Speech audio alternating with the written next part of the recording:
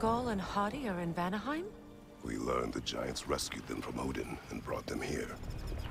And look. The sunlight wakes the sleeping roots. See how they stretch to welcome the sun? Beautiful, no? A far cry from the sheets of Midgard snow I've grown accustomed to. The Eastern migration. It's just as I remember it. At least the whole realm hasn't fallen to predators and occupiers. I guess there's still something to be fought for here. Something to defend even after so much damage has been done. Maybe that goes for Freyr, too.